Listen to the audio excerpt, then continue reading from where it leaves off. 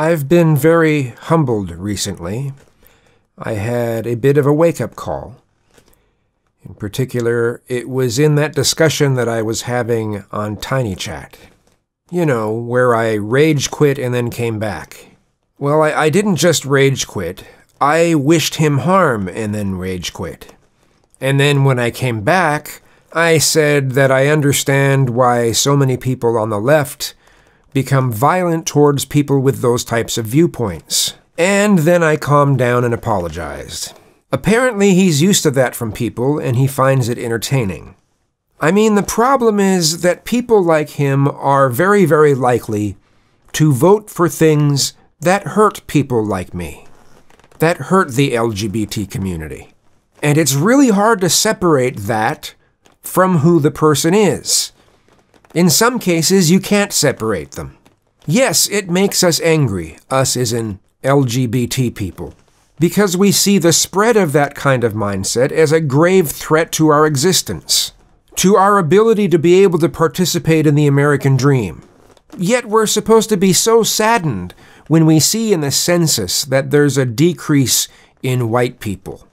And we should feel saddened and feel sorry for people when we hear and read that religions that have historically been rather oppressive to LGBT are having fewer and fewer adherents as time goes on.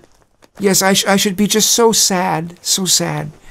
No. And that doesn't translate to me hating religious people. I don't care for most Abrahamic religions, but that doesn't mean that I hate the people who follow them. Unless they show hate towards me. And, well, then it's fair. But, as far as white people decreasing, we're supposed to view the decrease in a certain group, in a population, as the same thing as being bullied, harassed, or even being killed. It's the same bullshit arguments you see from people who spew the concepts from Bob's mantra. That a decrease in white people in population changes is white genocide.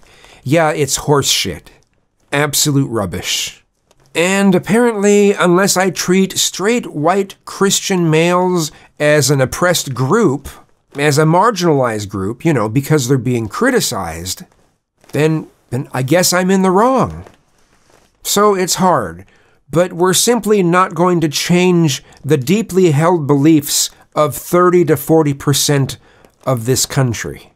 People have lived the lives they live, they have the beliefs they have, they're going to raise their families with the same beliefs that they have, and LGBT people are going to have to continue to fight to keep our rights. We don't do this by being violent or threatening violence towards people whom we find as a threat to our existence. We don't do this by giving elementary school children LGBT diversity training in public schools and then gloating that there's nothing that anyone can do about it. Those things only hurt us, honestly. We can meet our goals at the voting booth. We do this by showing that we really care about society and everyone in it. By showing that we really do value love over hate. We can't just say a bunch of mottos, slogans, and catchphrases and then put them on our cars as bumper stickers.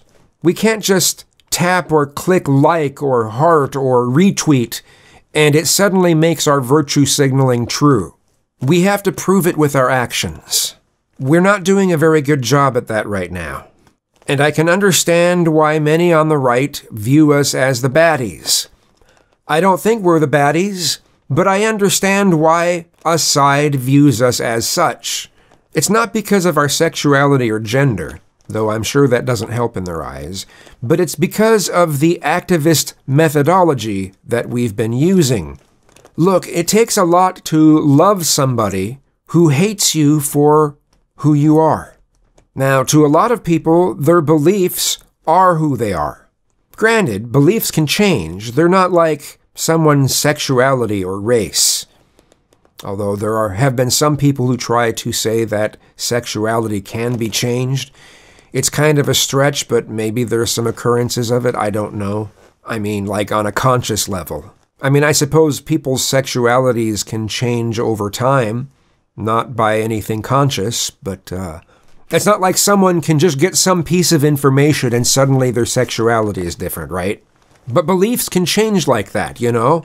You can get a piece of information, something that you just can't deny, and something that you used to believe, you no longer believe. So beliefs can really, really change. But for the time being, the beliefs that someone has right now, that represents who they are right now. We certainly don't have to accept them doing things that hurt us. No. But if they're not doing things that hurt us, shaming them for having their beliefs is not going to achieve anything. It's not going to make them change their beliefs. It's just going to spread hate. All we can do is stop them from trying to hurt us, explain to the public why those things hurt us, and try to get laws passed that forbid workplace and housing discrimination based on, someone being LGBT. Do that across the country, because there still are a number of states where people can discriminate fully all they want, and people can't really do anything about it. Push for that sort of thing. I mean, we're already seeing a lot more representation of LGBT in our entertainment all around. So, there are those types of progress that we're making. Though in some areas it seems like we're being overrepresented, I think GLAAD is trying to push for 20% representation. And I'm like, no, we don't have that much representation in real life. We don't have that much of a percentage of the population. So,